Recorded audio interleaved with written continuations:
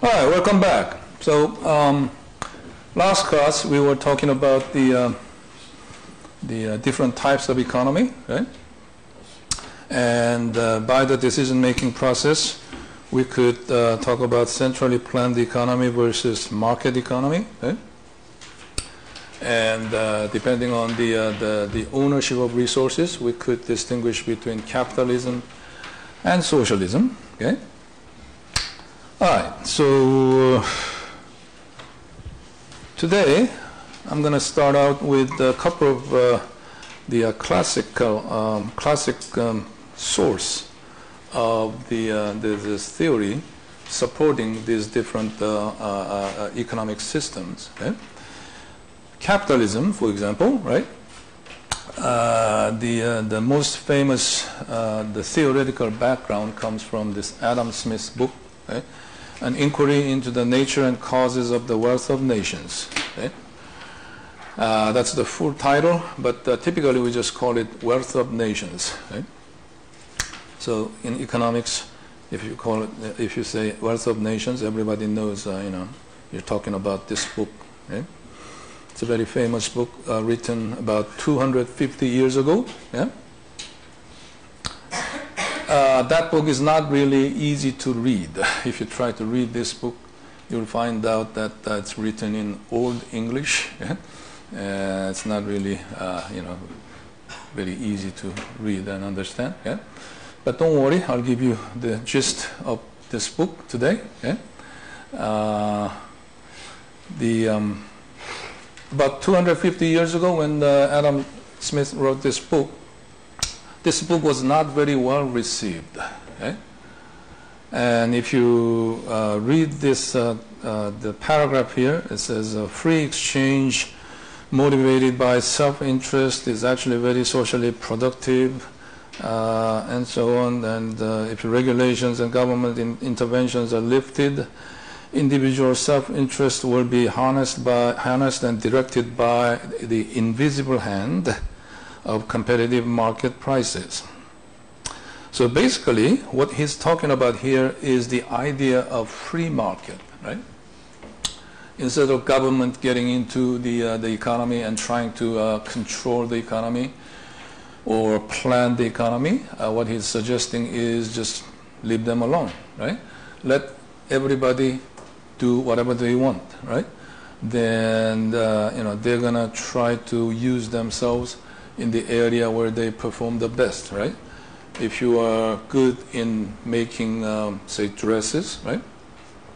Then you're going to become a tailor, because obviously you can make more money that way, right? If you are good in music, for example, right? Then perhaps you'll become a singer or composer, or because you will be more successful, right? And that way, the total output of the society will be the largest, right? That's what he's suggesting, right? So to us living in today's world, okay, this is not really different, or this is completely new idea, right? But at Adam Smith's time in Scotland or in England, right, people had completely different idea about the economy or the wealth of nation, right? So at that time, people thought, how do we measure the wealth of a nation? In other words, how do we know whether a country is rich or poor, right? How should it be measured, right? They thought the wealth of nation could be measured by the amount of gold and silver accumulated in the king's treasury. King or monarch, the leader of the country, right? Because, at that time, when a country goes to a war against another country, right? Who's going to finance that war? Who's going to provide all the arms and food for the soldiers and so on, right? Obviously, at that time, the king or the monarch had to provide all that, the supplies, and finance the war, right? So the most important thing at that time was the amount of precious metal like gold or silver, right, or other things that could be used to finance the war, right, and that obviously had to be owned by king, right, or the monarch, right. So the result of that thinking was three. Right? The first one was the exports were encouraged,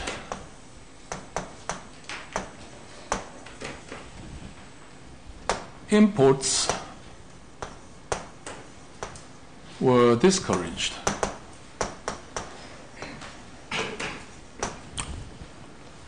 Because at that time, when you export something to other country, right, when you sell something to other country, you get paid in gold or silver, right? These days, you get paid in probably U.S. dollar, right? Because there's a U.S. dollar is an international standard currency, right? But at that time, obviously, there was no international standard currency, so usually all the trades were settled in gold or silver or any other goods like oil probably or whatever can be used. Okay? So when you export, you receive gold and silver, which makes the country wealthier, right, according to that standard, right? When you import, in other words, when you buy something from other country, you have to pay them in gold, right? So that would deplete the amount of gold hoarded in the country, right? So in other words, the import will make the country poorer, right? Or less wealthier, right? So that's why the encouraged and discouraged. Okay? Second thinking was the result was the monopolies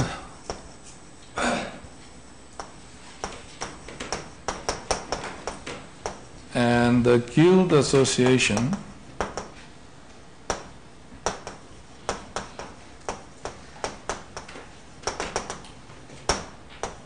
were encouraged and protected. And protected.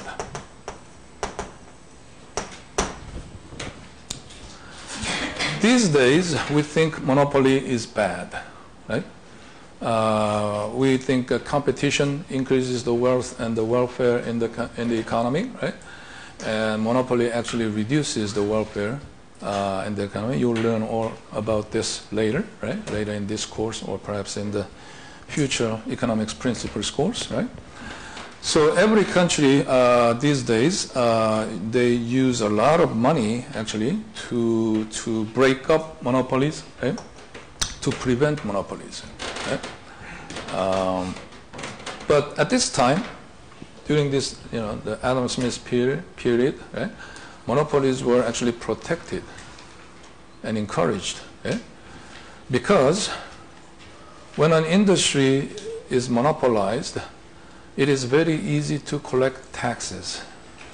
Think about it, right? Suppose all the electronics were produced by one company, Samsung Electronics, that was it, right? Then, government knows, they can go after only Samsung, right?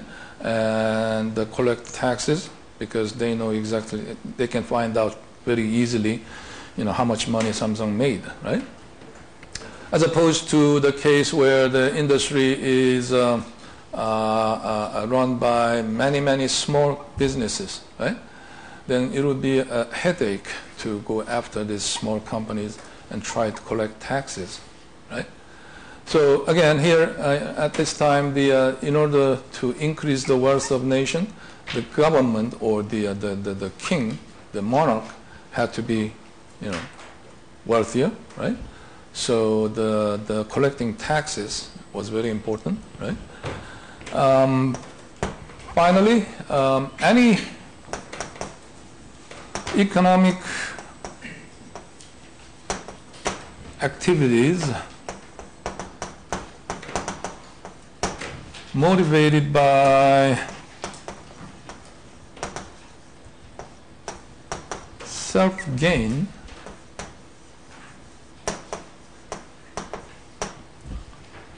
is considered antisocial.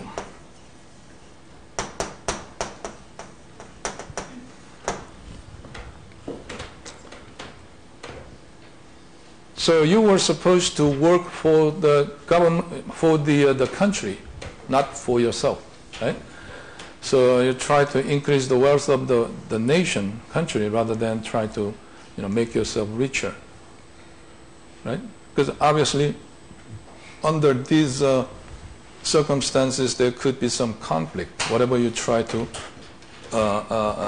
make yourself rich, right, could go against the government, against the country, right? So these were the typical thinking, the typical sentiment at that time, right?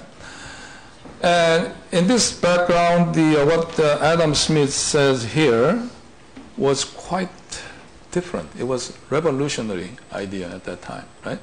So that's why this book was not very well received initially, right? So conclusion of Adam Smith was this: the wealth of nation does not lie in gold and silver, but rather is determined by the goods and services, whether produced at home or abroad, available to the people. Yeah? So what he's saying is how do you know whether a country is wealthy or poor, right? That depends on how much goods and services are available to public, right? And it doesn't matter whether it is imported, right? Even if you have to import some things, right? You have to make more things available to people, right?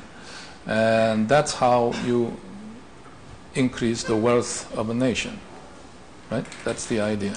Yeah? Understand? Make sense? Right? So you have to understand the background to see how important his idea was at that time. Yeah? All right, here's the other side. This book, Das Kapital by Karl Marx. We believe this is the most important, the theoretical, the support for the socialism. Okay? Well, the English translation is Capital, a Critique of Political Economy. Yeah? And I guess it's written about 50 years, 1776, almost 100 years after the Adam Smith's Wealth of Nations. Yeah? Marx argues in this book that the workers are exploited by capitalists. Right? Capitalists are the people who own the resources, right? Like land or factory. Right? Those people are called the capitalists. And the working class, the people, the proletariat.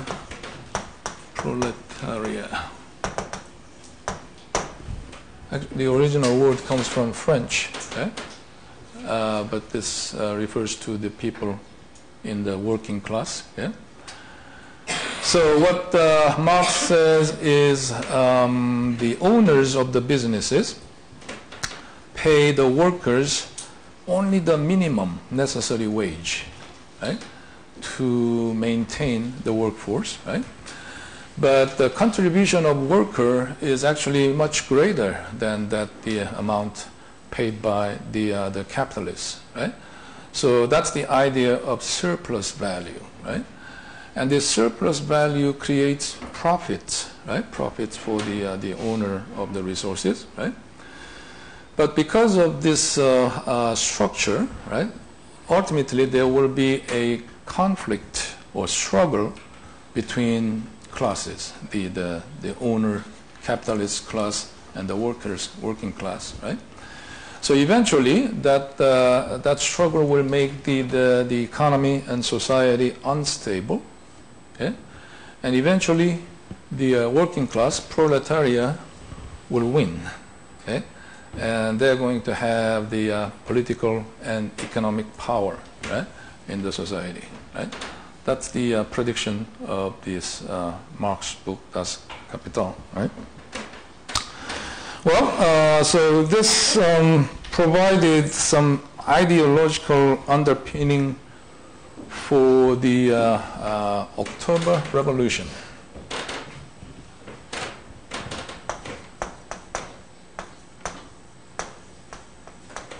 Have you heard of October Revolution? Yeah? What are we talking about? Which country? Never heard of October Revolution? Have you seen the movie Red October? Hunt for Red October? No? Wow. You can't, miss that movie. That my favorite, Sean Connery and Alec Baldwin. Nobody has seen that movie. Well, make sure you see that. Right? The Red October is the name for the submarine, right, in that movie, and I think it's based on the real story, right? So obviously there was a very modern the new submarine made by Soviet Union, I guess, before it became Russia, right? And anyway, so that's based on that submarine. Yeah? Make sure you watch that. So Red October is referring to October 1917. In 1917, there was a revolution in Russia, right? And until that time, Russia was under monarchy, Tsar, right? But through the revolution, the Soviet Union is created, right? Soviet Republic, right? So they turned the monarchy into the Republic of workers, working class, right? And the ideological background came from this Das Kapital. And also, there was another book by Karl Marx, it's Communist Manifesto. Communist Manifesto, okay?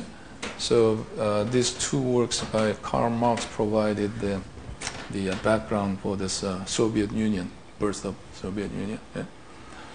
And of course, North Korea, okay? It's based on that idea too, right? All right. So yeah, that's about the socialism. Okay? Yeah,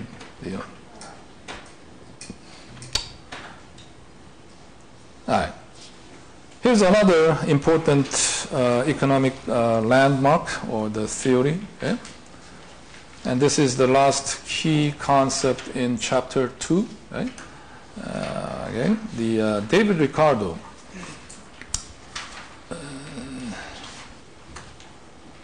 So I think David Ricardo is about 50 years after Adam Smith. Eh? Adam Smith, David Ricardo, and about 50 years after David Ricardo, there was Karl Marx, right? So there's the history of economic thinking, right? The most important contribution of David Ricardo is in the idea of the comparative advantage. Eh? And this comparative advantage provides the theory for the international trade these days. Yeah? Yeah. So how the international trade should be performed, right? Which country should produce what, right? And how the trade should be made, something like that, right? Let's start out with a very simple example. Suppose there are two people, Tom and Judy, yeah? And they both work on farm or orchard, right? And let's say Tom, if he spends 10 hours, he can pick either 20 pounds of apple or 20 pounds of cherries, right? So he is equally adaptive. In other words, whether he picks apple or picks cherry, right? He can do exactly the same amount of production, right? Judy, perhaps she is more experienced, okay?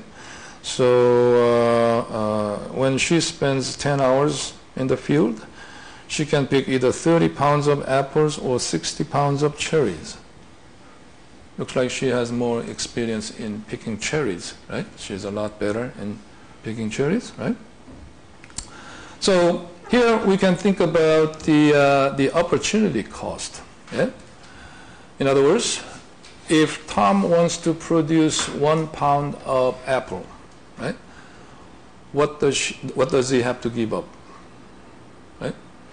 Well, think about it. I mean, he can pick 20 pounds of apple in 10 hours. So each hour, every hour, he can pick 2 pounds of apple or 2 pounds of cherry, right? So if he wants to produce 1 pound of apple, what does he have to give up? No. If he wants to produce 1 pound of apple, right? What does he have to give up? 1 pound of cherry, right? So the opportunity cost of apple for Tom is 1 pound of cherries. The opportunity cost of cherries, if Tom wants to produce cherry, right? Then what does he have to give up? Well, he has to give up 1 pound of apple, right? So whether he does apple or cherry, the opportunity costs are the same, right? On the other hand, if Judy wants to produce 1 pound of apple, she has to give up 2 pounds of cherry, right? Because she is twice as productive in producing cherries than in apples, right? So in 1 hour, she can either produce 3 pounds of apples or 6 pounds of cherries, right? So if Judy wants to produce apple, 1 pound, 1 pound of apple, she has to give up 2 pounds of cherries, right? So opportunity cost of apple for Judy is 2 pounds of cherry, right? Or if Judy wants to produce cherry, the opportunity cost of cherry is only ½ pound of apple, right? Okay, good. So based on this, what we can say is this here. Judy has an absolute advantage in both apples and cherries, right? Compared to Tom, right?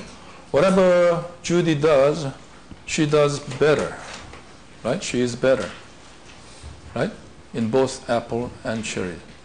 So we call that absolute advantage, right? Judy has absolute advantage in both goods, right? However, Tom has comparative advantage in apple. Why? How do we know? Why do we say that? Tom has comparative advantage in apple. Why? Because Tom's opportunity cost is less than Judy. Because Tom's opportunity cost for apple is lower, right? Tom has lower opportunity cost in apple compared to Judy, right? Right? Judy's opportunity cost for apple were 2 cherries, right? But Tom's opportunity cost was only 1 cherry, right?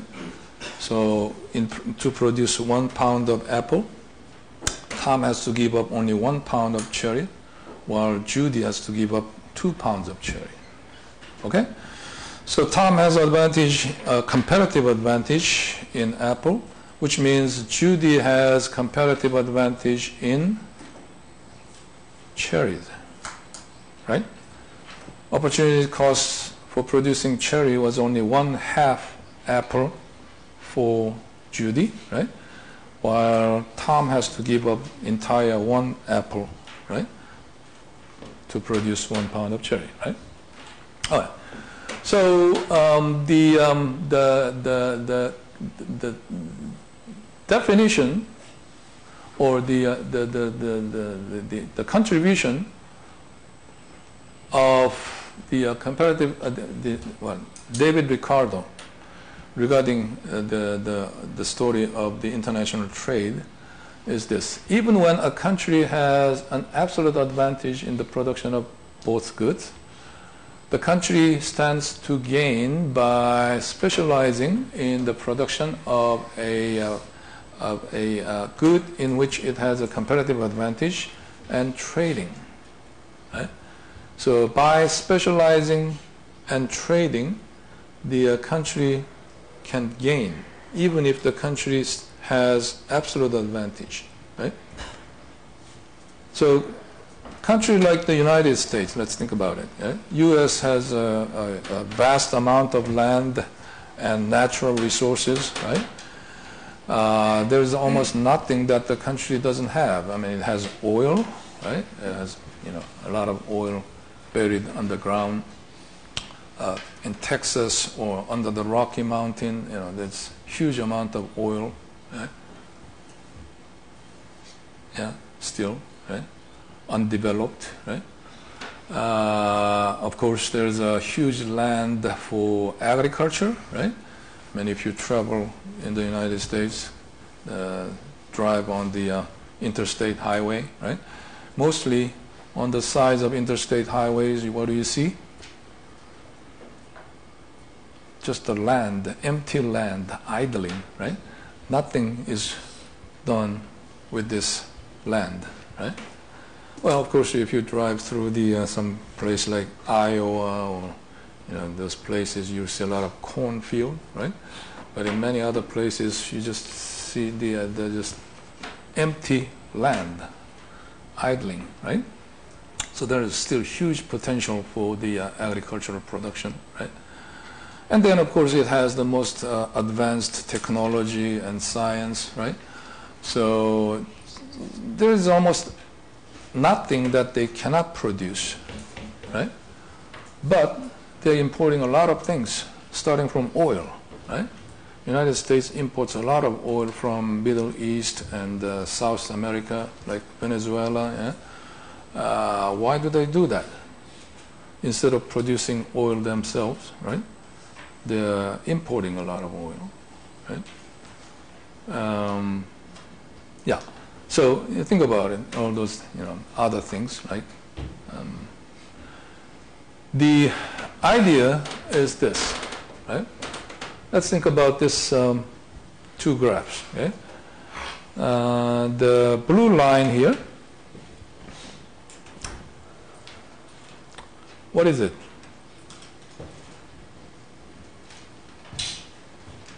For Tom,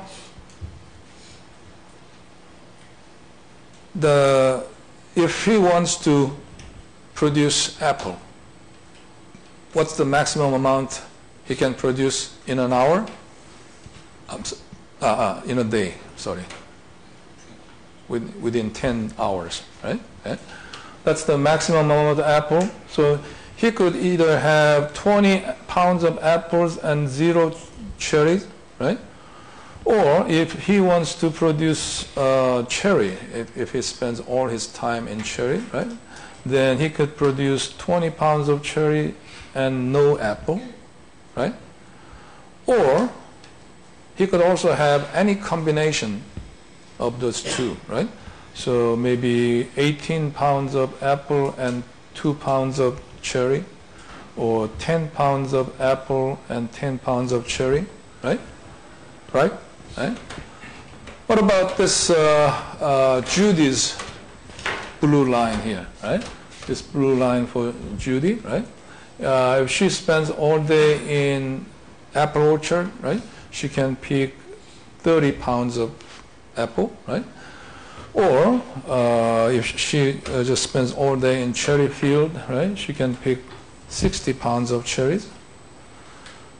Or she can do any combination in between, right? Like 30 pounds of cherries and 15 pounds of apple. So what will we call this blue line?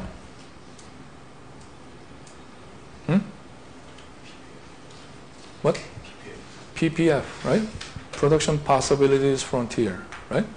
PPF is the collection of all possible combination of two goods, right? Or possible maximum combination of two goods, right?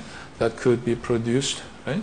With the given amount of resources and given technology, right? So yes, this is the PPF for Judy currently, and this is PPF for Tom, right?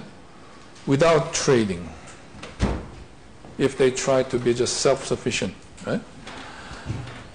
But what if they specialize and trade, right? What happens, right? So if Tom specializes, if they decide to specialize and trade, what should Tom produce? Apple. Why? Yes, Tom has lower opportunity cost, right, compared to Judy, right? So Tom has competitive advantage in Apple, right? And Judy has competitive advantage in cherries, okay? So what happens if they specialize and trade? Suppose Tom spends the entire day in apple orchard, okay? So produces 20 pounds of apple, right? Then, well, if he wants, he can consume entire 20 pounds himself, right? If he really loves apple. Suppose he hates cherry, he never eats cherry, right? Then, of course, he can choose to consume entire 20 pounds himself, right? Or, in case he hates apple, right? He loves cherry, right? What he can do is just give entire 20 pounds of apple to Judy, right? And then what? What will be the amount of cherry he can receive? We didn't talk about this. So, it's the idea of terms of trade, okay? Right now, Tom's opportunity cost is 1 apple equals 1 cherry, right? 1 pound of apples and 1 pound of cherry, right? Judy,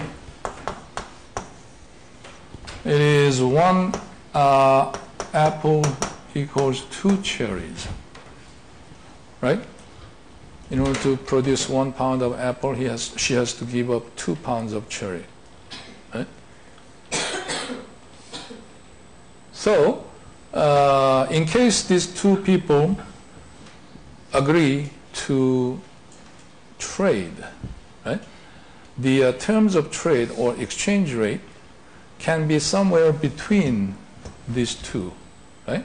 Like 1 apple for 1.5 cherry, right? It depends on the negotiation. They can negotiate, right? And they can agree on any terms of trade. It could be, if you want, it could be 1A equals 1.7C. That will still work.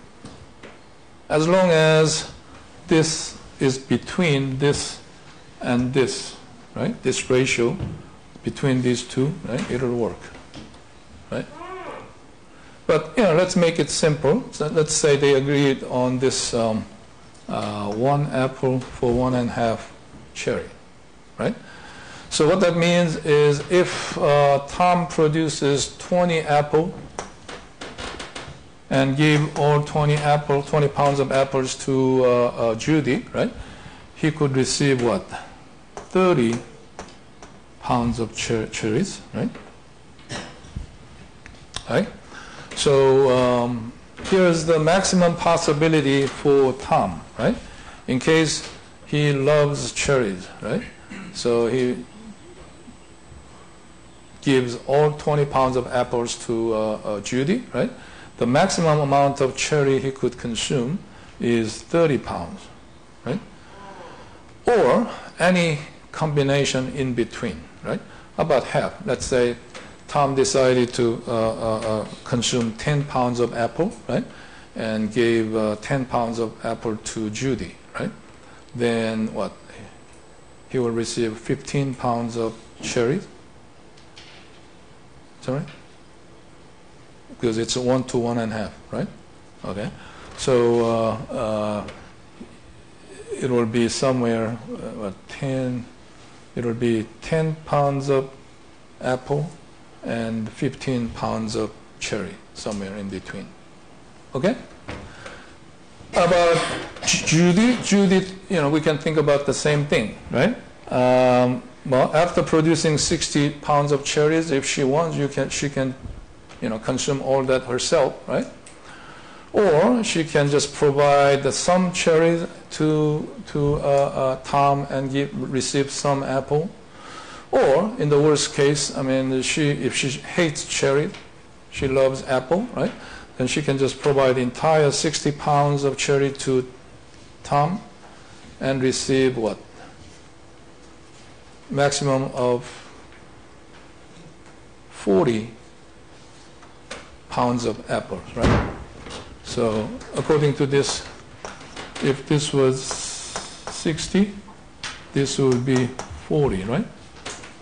Because this is a 2/3 of, one is 2/3 of 1.5. I think he has an idea. Okay, question, go ahead. Why does the ratio has to be between those two? To be mutually beneficial.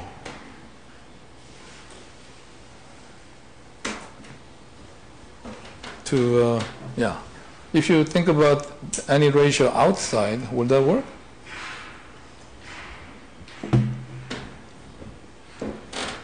I thought you were going to ask a different question. Yeah. Yeah, that, think about it, right? You have another question here? That is fixed ratio. Huh? One apple and 1.5 cherries is fixed ratio. Yeah. Well, that will be their agreement, right? The two countries will negotiate, and they will agree on certain exchange rate. What do you mean by fixed? Will it ever change? Oh yes, that can change. I mean, yeah. I mean, they can negotiate. They can make the agreement, say every month, right? Every month they can renegotiate and change the rate. That's fine, right? Any other question about this? Okay, well, let me explain a little further, then maybe you'll come up with this question, right? So what's the result of specialization and trade here, right? According to this, right, previously, without trade, this blue line was the PPF. That's the maximum possibility for Tom, right? But with the specialization and trade, now this red line, red dotted line, is the PPF. Which is better? Which is better? Why? More output, more total. Yeah, some of the outputs, let's say between the red line and a blue line, this area, right? Any combination within this area were unattainable previously, right? According to this blue PPF, that's outside the PPF, which is unattainable, right? But now, because of the specialization and trade, those combinations are attainable to Tom, right? And make sure you understand, Tom did not work any harder than before. Tom is working exactly at the same rate as before, right? 20 pounds of apple a day, right? But now his consumption possibility is greater, right? He can consume more combination of apple and cherries, right? Because he specialized and traded with Judy, right? Judy, the same thing, right? Previously, any combination within this area between the red dotted line and blue line, these were unattainable to Judy, right? But now they are attainable to Judy. Again, Judy did not work any harder than before, right? Judy is still working at the same rate, right? 60 pounds of cherries or 30 pounds of apples per day, right? But just because of specialization and trade, her consumption possibility is larger, is greater, right? So that's the benefit of trade, specialization and trade, right? Agree? Any question? Mm-hmm. Even if, yeah. Okay. Yeah. In the other section, there's some student asked, right? Well, if Tom's maximum production of apple is 20 pounds, right? How can Judy consume 40 pounds of apple?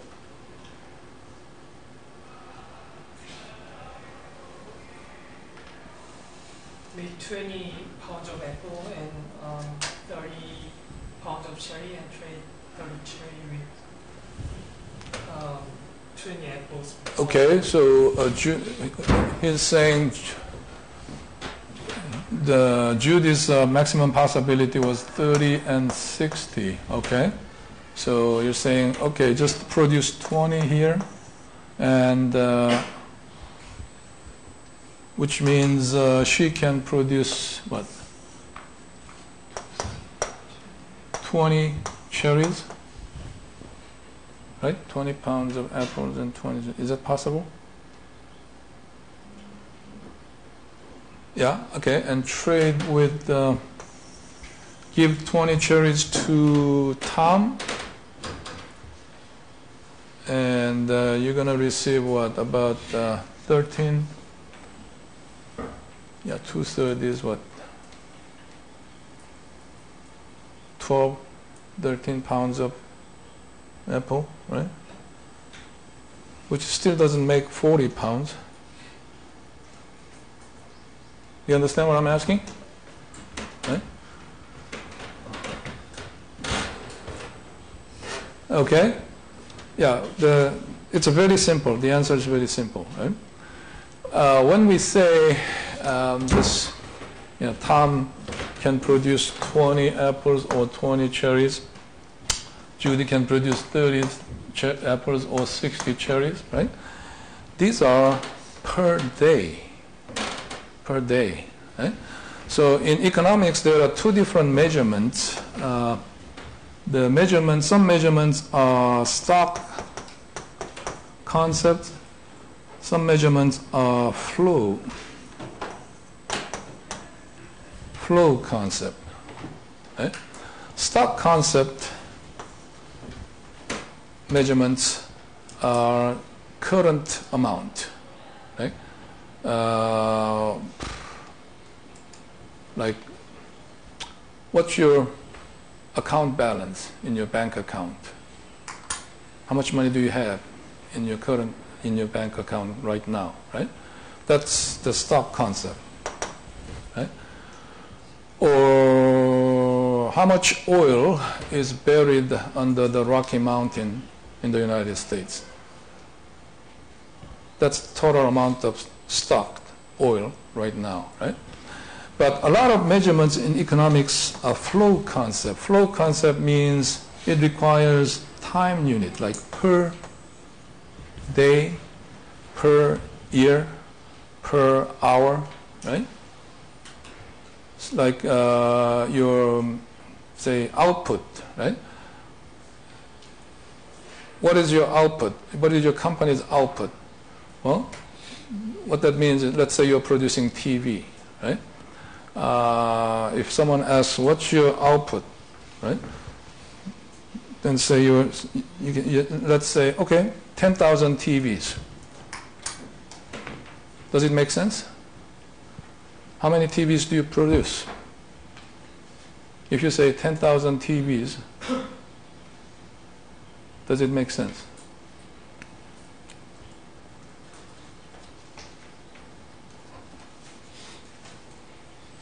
It has to be 10,000 TV per period. That's right. Without time unit, that doesn't make any sense, right? They will ask, what do you mean 10,000? Is that per hour, per day, per month, or per year, right? Without time units, that doesn't make any sense, right? A lot of measurements in economics are flow concept, right? So make sure you understand the difference between the stock concept and flow concept. These are flow concept per day, okay? So if you ask, well, the maximum, I mean, we're talking about specialization and trade, right? Judy produces only cherries and, trade with Tom, and Tom produces only apple, right? And Tom's maximum production is 20, right? How can Judy consume 40 apples?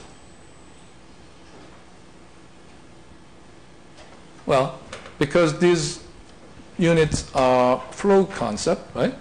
We can talk about perhaps, well, there are two possibilities. The first possibility is Tom had already the produced apple, the apple picked previously, and he had some apple stored in the warehouse, right?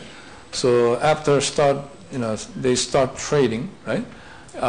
If Judy produced the 60 cherries and provided, Tom, right? And in case really the Judy wants to consume 40 apples, right? Then Tom can provide from the previously picked apples stock, right? From the warehouse, right? Another possibility is there may be another Tom. We're talking about let's say, think about the world, right?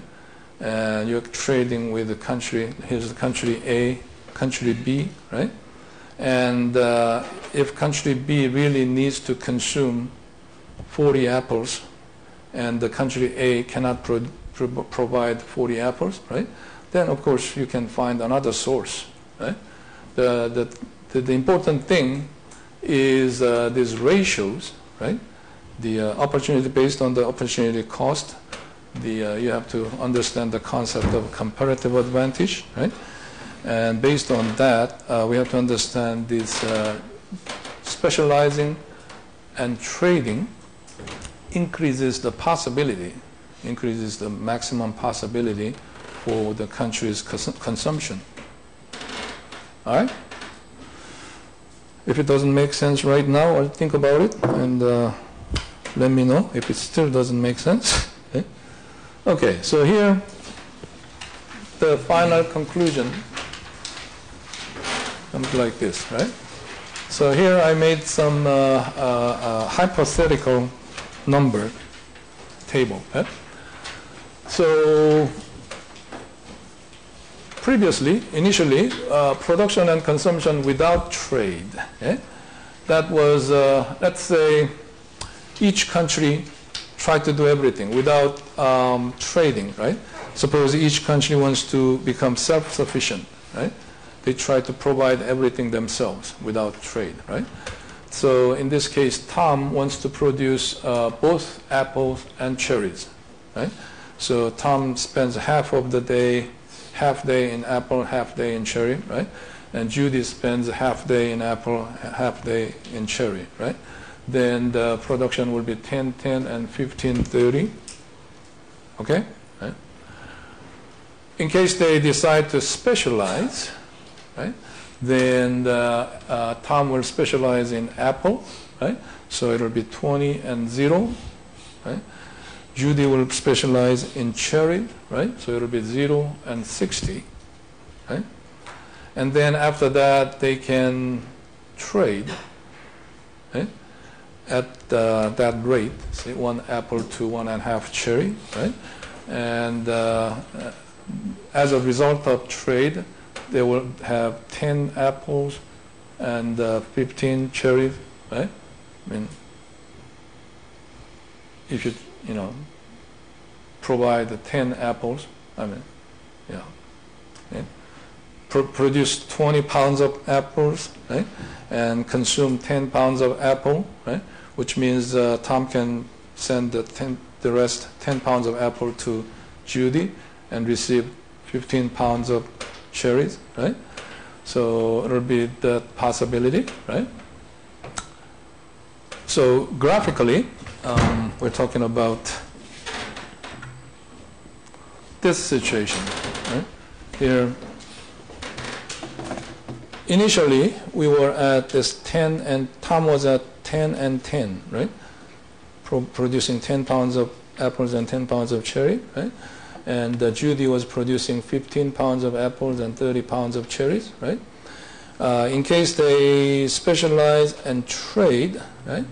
Then Tom can be at 10 pounds of apple and 15 pounds of cherries, and Judy can be at 20 pounds of apples and 30 pounds of cherries, right? 20 pounds of apple and 30 pounds of cherry, right? So we're talking about at this point, right? This point and this point, right? The question is, can we definitely say both are better? Both parties are better than before compared to the previous situation? Yeah, I guess we can say that compared to, what do you think? Yeah, compared to this red line and the green line, right? Some people think, when you trade, right? You obviously give something and receive something, right?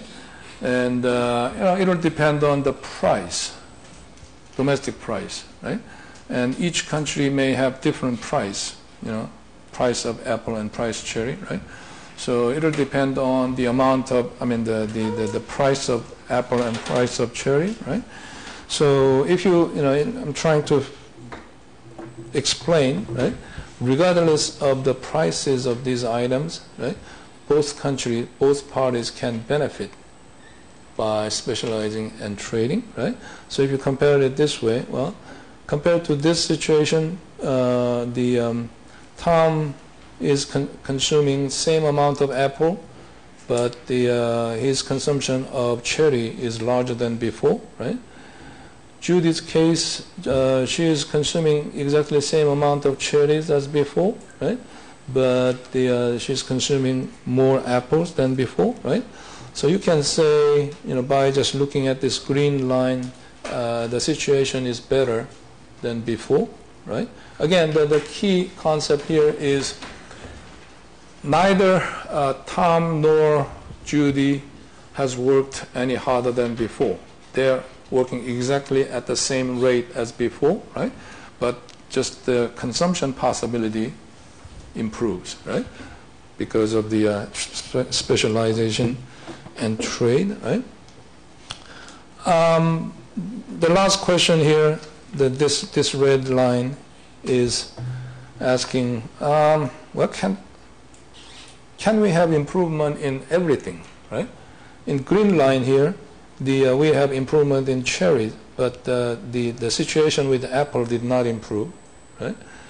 Here for Judy, situation with apple improved, but the amount of consumption in cherry did not improve, right? So can we have improvement in everything as a result of specialization and trade? Yes, right? Going back to the graph here, okay? perhaps, I mean, this red dotted lines are now ppf, right, for Tom, and ppf for Judy, right? So we can probably pick one point, any combination, one specific combination on this new ppf, which will show improvement in everything, right? For example, here, 12A and 12C. Make sure this calculation works, right? According to this production and this exchange rate or terms of trade, right? Tom can end up with 12 pounds of apple and 12 pounds of cherry. With that? Tom is producing apple, right? So in order to have 12 pounds of apple, he is working 6 hours in apple. Or, okay. Sorry. So the maximum he produce in apple is 20 pounds, right? So if he keeps 12 pounds of apple, he's sending 8 pounds of apple to Judy, right? Then how many pounds of cherries will he receive? 12 pounds of cherries, right? So it works, right? How about Judy, right? She's keeping 36 pounds of cherry, so she's sending 24 pounds of cherry to Tom, right? And for 24 pounds of cherry, she will receive what? 16 pounds of apple, right? So these numbers are right? These numbers work, right? So if you do that, then if you compare these numbers to the original numbers, then you will see this gain or improvement in everything, right? In apple and cherry, right? So again, that's just the hypothetical illustration of what kind of gain you can achieve through specialization and trade. Okay? So this is the theoretical the support for the international trade. Okay? Why even the country like the United States will benefit, right, by trading with other countries, you know, because there will be, as long as there is difference in opportunity cost. If two countries have equal opportunity cost in something, then trade will not occur, because neither country will have competitive advantage. Do you understand? Right? If it was 20-20 and 40-40, suppose, right? The Judy's maximum production was 40 pounds of apples and 40 pounds of cherry, right? Then opportunity cost of apple and cherry will be the same between Tom and Judy, right? And they will not be able to find terms of trade, right? They will not be able to find any mutually beneficial terms of trade, right? So the trade will not occur, right?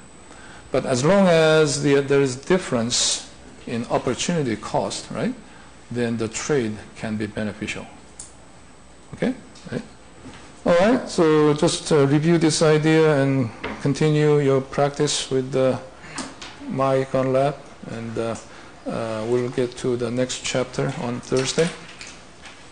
All right, I'll see you on Thursday.